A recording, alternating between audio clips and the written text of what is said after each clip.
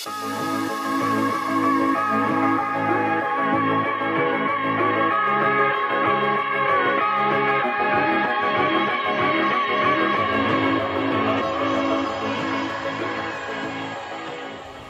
up guys, Aaron Benjamin here for another video. I'm here with my good friend Ty.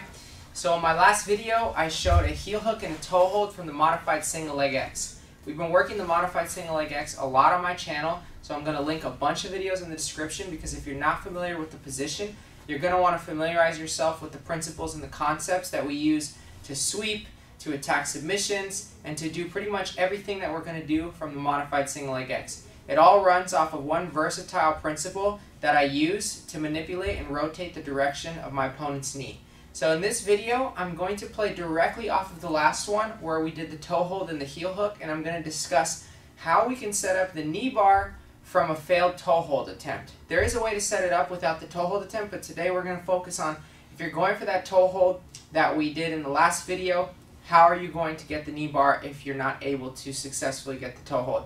I just want to take a quick second to thank everybody. The subscription count is almost at 400 in just 2 weeks, guys. So thank you so much. Seriously, it means a lot, guys. I've gotten so much good feedback on many different places, Reddit, the BJ Fanatics group, Facebook, YouTube, and I'm really happy, guys. So thank you. I'm going to keep pushing out content, but let's get started. So, we're here in the Modified Single Leg X, guys. So Modified Single Leg X, very quickly, is just basically a single leg X position where I hook his far leg with my right leg right behind the crook of the knee. My left leg hooks shallow on Ty's right leg. So I don't put both hooks on Ty's left leg like in a traditional X guard. And I also don't bring his leg to my shoulder. I keep my ankle lock grip. You can do ankle lock, you can do pants, you can do hamstring. All that is in the Modified Single Leg X Principles videos. So I'm here. I'm going to manipulate the direction of Ty's knee to get into the toe hold position, which was what I discussed in my last video. So by having this shallow hook, I'm able to bring my left knee behind Ty's right knee, and I'm able to like wedge my hook in there and turn his knee by turning to my side and doing this motion with my left leg. I'll change the angle in a second. So I'm here like this. Anytime you can break his posture, it's going to be even better because then you're going to have 3 methods of control that are all aiding you to rotate this knee.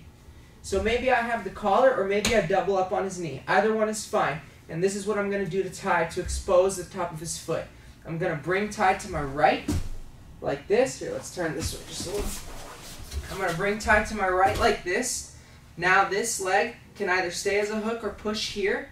And now my left hand, that was the ankle lock grip, is going to come to the top of the toes. It can be a little awkward to get to the top of the toes, so I like to bring my shoulder to my knee. So my right shoulder to my right knee, so I can make the space to bring my left hand to the top of his toes. Initially I grab.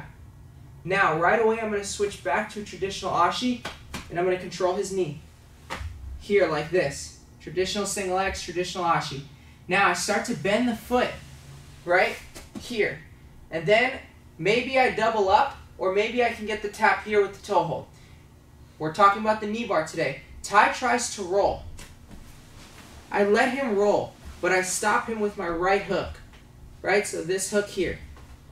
Now, I can double up here at this point and get the toe hold finish if I can bring his big toe to his butt. But let's say Ty's good and he starts to really extend this leg. Right, I'm trying to get it. I'm in this fight and he's fully extended. I can't win this battle, right? So I'm going to bail and go to the knee bar. So how do I do that? I'm going to abandon the toe hold and I'm going to push up on his heel and Achilles just to make room for my hand to come here. That's going to be my first transition. So basically I'm going to let go of the toes and I'm going to bring my hand forward. I'm going to shoot this way so his foot falls. So I'm here, he's extending, he's extending. I let go of the right hand first, maintain control of the top of his foot, and I feed it, just like this. Now I clamp nice and tight here. And this is the most important adjustment. I don't have the knee bar yet. I might be able to finish it, but I don't have the knee bar yet. So what I'm going to do is I'm going to use my shoulder to elevate my hip. See how I elevated my hip? You see the placement of my right hook, how it's on his far leg? The reason I don't have a good knee bar is because I'm not doubling up on his leg that I'm trying to knee bar. So look, I bring this leg out and I hook just his right leg. So I was hooking the far left, I hooked just his right. So again, one more time, I lifted my hip, and I got to here.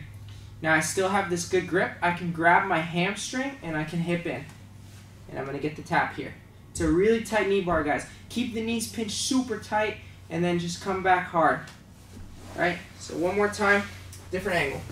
It is a little bit complex. It's easier than you might think, but again, like with anything, practice is going to make perfect, and it's just a good knee bar off of that failed toe hold attempt. I always speak honestly and I don't sugarcoat things. I do way more toe holds and heel hooks than I do knee bars, but this is one of the few knee bars that I'm able to get. But I like to try to finish with plan A, which is the toe hold. So maybe this time we rotate his knee and we turn him this way, right? My right shoulder goes to my right knee to make space for my left hand to grab the top of his toes. I switch back to traditional ashi or single leg X. So a hook comes from behind the knee, back to the hip. This is to keep space. Now, I start to attack the foot by bending it. Here. Most of the time I get to finish here. Right? But this time Ty tries to roll. Perfect. My right hook stops that roll. It limits his mobility. Maybe I double up, I start to try to bend, he extends. Maybe I never have the opportunity to double up and I feel he extended right away. So now I take this hand, lift my hip a little, and I feed his heel to my armpit. Now look, I come up on my hip.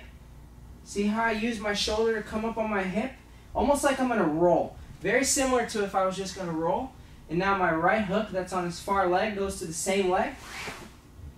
And now I pinch the knees, and I come back here for the knee bar finish. This hand comes, I like to grab my hamstring, I like to clamp my elbow back, and then I like to hip in. So let's see it one more time from a completely different angle. Let's go this way. So again, I'm here. Maybe I manipulate the knee. I come here. I turn. I start to get his foot. I come to here. He rolls. Right, he extends right away. I come here.